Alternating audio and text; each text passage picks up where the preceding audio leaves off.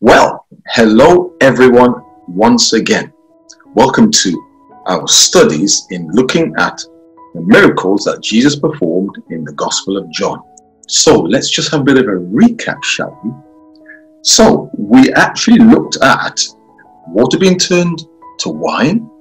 Then the next one was healing the royal official's son. Yes, you remember that one. And then after that, there was the man who couldn't walk. He was paralyzed. Jesus healed him. Then after that, there was the feeding of the 5,000. Yes. With 5 barley loaves and 2 fish. Yes. Fed 5,000 plus people. And then there was Jesus walking on the water. So, today's lesson, we're going to talk about the miracle that Jesus performed is a man who was blind. Totally blind. Couldn't see a thing. In fact, when he was born, he was blind. Imagine that. He couldn't see the colors of the flowers, different sorts of birds, the different types of trees. He couldn't see anything. Do you know our eyes are quite amazing? How it works with the brain so we can see the images. It's quite amazing. And do you know, our eyes are so wonderful. It's very, very difficult if we can't see to allow us to see. Particularly since this man was blind from his birth. So imagine the scene. Jesus is actually walking with his disciples. Open your Bibles, please. Of course, we're going to be referring to the Bible, as always. The Gospel of John and chapter 9. John chapter 9. It begins like this. And Jesus passed by. He saw a man which was blind from his birth. So as a baby, he was blind. When he was born, he was blind. And his disciples asked him, saying, Master, who did sin, this man or his parents, that he was born blind? So Jesus' disciples, remember the names of the disciples again? Let's recap. It's good to remember. Peter, Andrew, James and John, fishermen of Capernaum. Thomas and Matthew, 2, Philip and Bartholomew. James, his brother Thaddeus, Simon, and the one named Judas. 12 disciples here in all, following the Master's call. So they have a question for Jesus. Lord, why is he blind? Was it something he did? Was it something his parents did?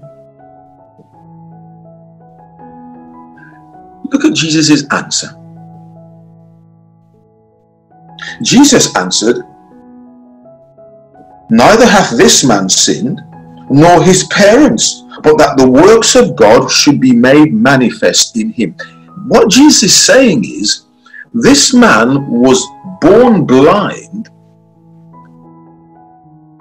for that day, years after he was born, so that Jesus could heal him and so that people would be thankful and give glory to God. This man didn't know that this day would come, that he would meet Jesus, that he would be able to see. He'd never seen before. He didn't know what people looked like. It was all very new. That day would change his life. So, Jesus does a strange thing. Jesus approaches the man. When he had thus spoken, he spat on the ground. Jesus spits on the ground. Oh, but for good reason. He spat on the ground and made clay of the spittle. So Jesus spit on the ground. He takes the clay, the dust on the ground, and makes it into a bit of a muddy clay mix of water and mud. Strange. What would Jesus do next? Then we're told he takes it, the clay, the mud, mixed with the spit of Jesus, and spreads it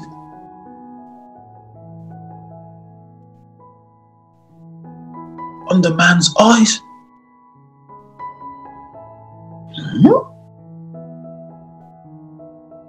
And all the people and the disciples, they are looking. Why is he doing that? Making clay, mud, putting it on his eyes? Why is he doing that? But they had learned that whatever Jesus did, he always had a good reason. Then Jesus says, stand up, and I want you to go down to the pool. The pool which is called Siloam. I want you to walk there. I wonder how he got there. I think he knew exactly where it was. I think he'd been there before. This man was blind. He couldn't see. But I think he would have had a very good memory. He'd been able to feel his way there. Maybe feel where the trees were to help him. Feel where the walls were to help him. He knew that the pool of Siloam was down that way. Or maybe he asked somebody to help him. Why did Jesus send him to the pool? Well, the name Siloam, the pool of Siloam, it means sent. Oh, that's interesting, isn't it? This man was sent to the place called Sent.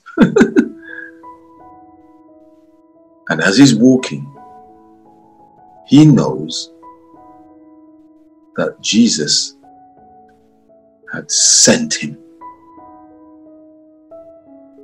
to the water. And Jesus said, when you get there, I want you to wash all the clay, all the mud off your eyes.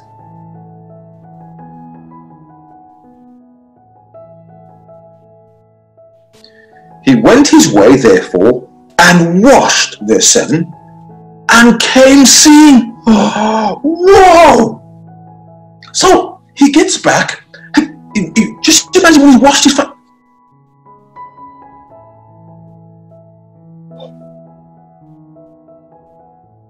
He'd never seen the birds flying. He'd never seen the trees, the colors, the beautiful flowers. He'd never seen anything. He was absolutely delighted. He was giving thanks. I can see. Look, I can see. When he got back to where the people were, they said, "Is that you?" Yes, it's me. The man that was blind. Yes, it's me. Can you see me? I can see you. No, that's not him. The man that was blind, he's always been there. He's always been blind. That can't be him. Surely not. It's me. I can see you. You can see me. It's me. I can see the birds. I can see the flowers. I can see the trees. I can see the plants. I can see the animals. I can see what you're wearing. I can see, and God has allowed me to see. I've never seen before. I didn't know what you looked like. And some of the people said, hey, maybe he could always see. Maybe he was tricking us. Maybe he was pretending to be blind. And so people would feel sorry for him and give him food and give him money because he was begging. No, it's me. I can see. Well, you look like him. You sound like him. You're dressed like him. Hey, maybe it's you. It's me. I can see.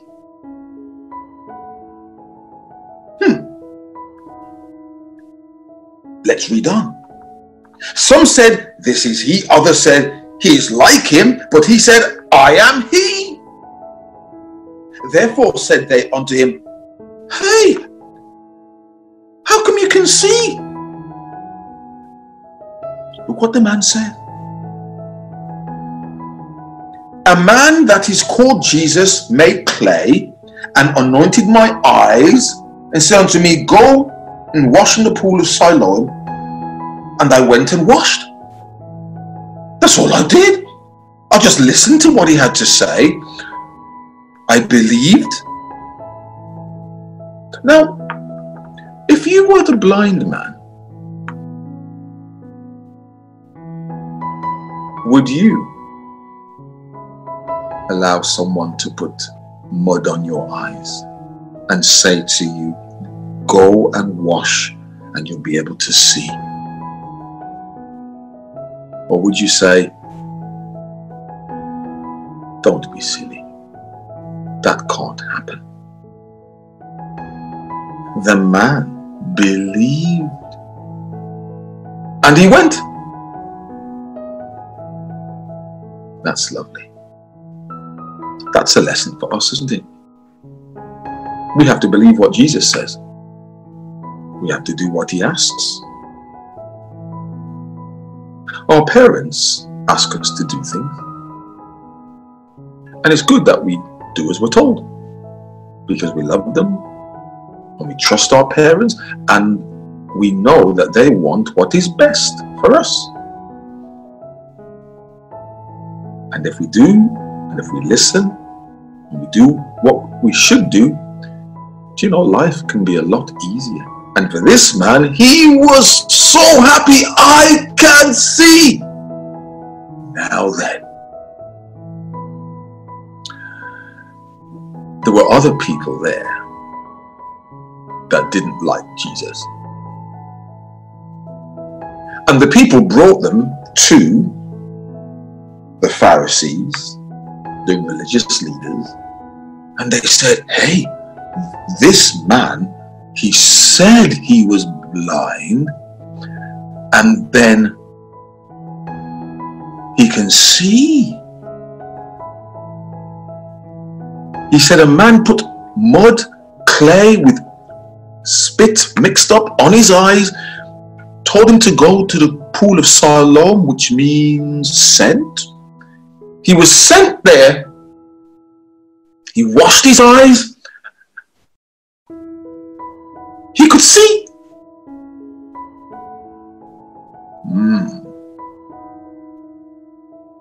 The Pharisee said, tell us again. Who was this man you said? What was his name? Show us who he was. The man said, I don't know what he looks like, but I know it was Jesus. He put clay, eyes, mixed with spit, told me to go to the pool of Siloam. It's a miracle. The men said, ha! How can this man do miracles? He's a sinner. How can... Don't believe it. Terrible. Tell us what happened again. What did he do? I've told you. This man, Jesus, took the dust from the ground with this spit, mixed it, and put it on my eyes, and I can see.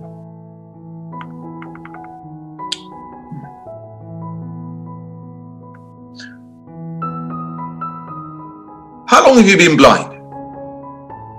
I've been blind since I was a baby, when I was born. I'll tell you what then. We'll call your parents. We'll find out the truth. We think you're not telling the truth. Send for his parents. His parents came. Is this your son? How is he able to see? Was he blind? Was he always blind?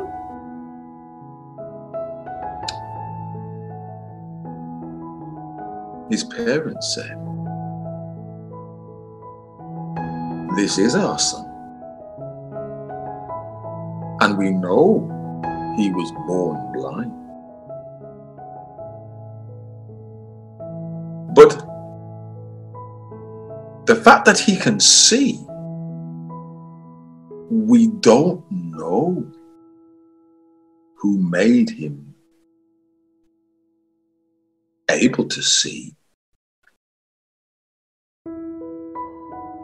He's old enough. Ask him. He can speak for himself. Ask him. Now the Bible says, the reason why his parents says, we don't know how he was able to see, and the reason why his parents say, ask him, he can speak for himself, is the Bible says that the parents and other people, they were scared of the religious leaders. They were scared because the Pharisees had said, if anybody believes in Jesus and if anybody follows Jesus, we're going to throw you out of the synagogue. And in those days, if you're not allowed to go to the synagogue, then it wasn't a very nice thing for many people. If you follow Jesus, you need to be out of the synagogue. You cannot come and worship God anymore. So they were scared. They were scared. So then, they say to the man again, tell us, are you sure you were always blind? You know, the man said to them, he said, this is amazing. You're asking me all this time about the fact that I was blind and now I can see. And you're asking me and asking me and asking me about Jesus, what he did. Do you want to follow him as well? Ooh, they didn't like when he said that. Get out! You are a sinner. He's a sinner. Get out! Don't come back here. We know you're lying. You know, they didn't like Jesus. And because they didn't like Jesus, they didn't like what he said. So the man walked away. Get out, they said. Don't come back into the synagogue anymore. Get out. That wasn't very nice, was it? The man walked away. It seemed he was quite sad. He was very happy that he could see. Maybe for a few moments he thought, I felt more happy when I was blind. These people, they're so angry with Jesus. All I know, he's made me well, and I'm so thankful, I'm so grateful. I wonder what Jesus looked like, the man was thinking. If I knew what he looked like, I could thank him. The man is sitting, perhaps. Maybe wondering if he will ever see the man that caused him to see.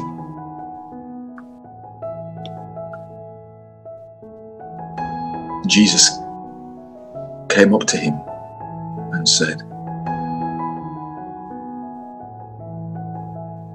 do you believe? Do you believe in God? Do you believe in the Son of God, the Savior? He said, yes, I do. But I don't know who he is. Jesus says, it's me. It's you! Oh, he was so grateful, so grateful, so thankful. Listen to these words.